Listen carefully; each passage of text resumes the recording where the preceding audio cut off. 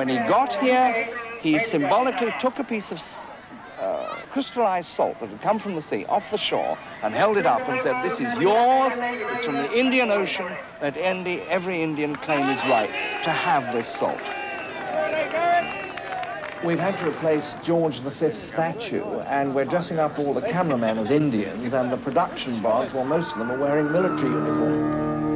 Mr. Attenborough and Mr. Gandhi, the story behind the award-winning film, on BBC2 on Wednesday at 7:15. Omnibus tonight considers two writers on the right, Henry Williamson and Ezra Pound, who are both supporters of Hitler. Omnibus begins in 20 minutes after the news on BBC1.